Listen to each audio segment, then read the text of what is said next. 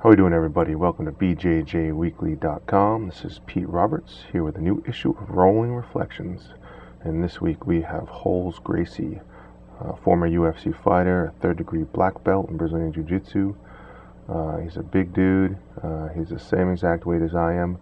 And we're going to get in on a no-gi Rolling Reflections for you guys. So immediately Holes jumps into kind of the half guard, and I'm looking for a deep underhook, and trying to scoop his leg on the far side, but I could feel his base right off, and immediately I knew I'm going to have to abandon ship, or he's going to stick my knee to my nose. So he flattens me out pretty good here, and he's got super heavy hips. Swings around looking for the knee bar, and he plays with my foot that I have locked, so I'll move it, and he scoops the other one, and he gets it nice and easy right there. So we restart again, going back for that half guard. Hole sits back for this really nice passing position here, and scoops my leg, and the reason he's controlling my leg is so that I can't roll to my belly and get a single on him. So he's driving with that inside kind of that cross knee pass, but moves to a different passing game and gets right around my guard, and he's playing nice and light, nice and easy. We're going super slow, nothing too hard, just trying to get it so Holes can show you guys his game. And he's got a really awesome no-gi game along with a good gi game. So he gets on my pack right here, and he's looking for an arm triangle. Isolates the arm, drives his inside knee through, trying to get to side control, and you see him just put a lot of pressure there for a nice arm triangle. It's super tight. So Holes is in his combat base here, and I'm kind of just looking for the arm drag and just really getting him to respond so you guys can really see his game. He likes to sit back, grab a couple ankles there, and Holes has got my leg locked right here. He wasn't letting me come up, wasn't letting me get into a good position. So he gets me back here with a really nice little sweep, looking to scoop my leg. So I just dropped it down. But we're just playing a little bit here, nothing too intense, just feeling each other out. He keeps his instep on the inside of my leg, so that I don't lock up the half guard. And then he chooses to go into like a reverse Keza here. And, he really likes this position. It's a good position for him because he's got really heavy hips, so it's really hard to move him. And keeps that nice cross face position there, and I'm trying to scoop his leg on the other side again, but he wasn't having it. Sticks his instep in my thigh, a really good way to get more leverage to suck that knee out, and goes right into the mounted position. You can see he stays super heavy on me. He's not rising up. He's really staying heavy on me. So I come up with a combat base here, looking to drop a shin down on his leg, and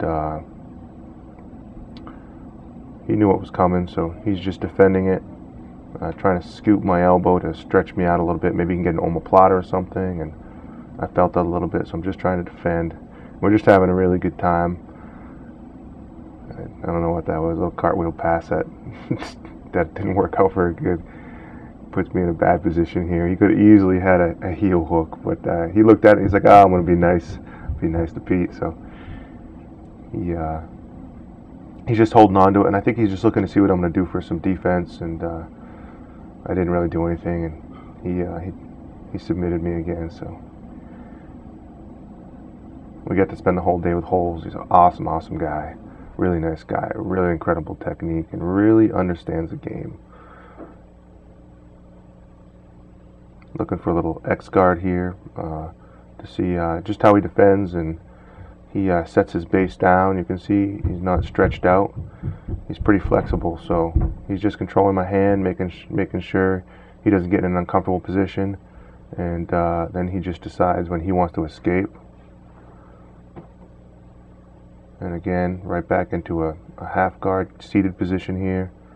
And he shoves my knee through here. And ends up kind of back in the guard. So now he's looking for a little, like a smash pass, and I'm just trying to stay loose with him. And he comes down into a north-south position. Settles right in. Again, Holes has really, really heavy hips, guys. His lower body is phenomenally strong. And his transitions are, for a big guy, you just don't find that very often. He transitioned to my back so quick and had the rear naked choke sunk in, that kind of modified rear naked choke sunk in before he even had both his hooks in. It was already under my neck. And it just came on so quick, just the whole transition, taking the back, everything. So here we go. He's looking for that smash again. He likes going under the leg. He likes that smash pass quite a bit. Back into that reverse Keiza position here, which he really likes. Looking for an arm here, the Kimura. And this is a good position for him as he gets out of the side, the half guard, right into this nice Kimura position. So the thing I saw with Holes is his submissions all vary. He's working the legs, he's working the arms, he's working the neck. He doesn't just stick to one thing. He's really going to take what I give him from my mistakes. So when I make a mistake, he just capitalizes on it. He doesn't think about it. He's just so versed in Jiu Jitsu and Sambo and wrestling, and he's just really good. He really mixes a lot of different games in with his Brazilian Jiu Jitsu game. And that's what makes him such a good MMA fighter, along with a Brazilian Jiu Jitsu practitioner. He establishes a nice half guard again, and I'm looking to escape, get my knees back in, and he's pushing that knee through, fighting that knee, and he just drives his shin over the top to keep me from getting my arm inside. You can see him drive my arm through as he sits through for this guillotine here, and locks it up, and it was super tight. And he shows that technique during one of his Expert of the Month weeks, so you got to make sure you check that out. It's a really nice guillotine setup. Again, I'm looking for a just to try to get him off balance a little bit, and he comes around again, looking to get right back into that side control position and get his hooks in.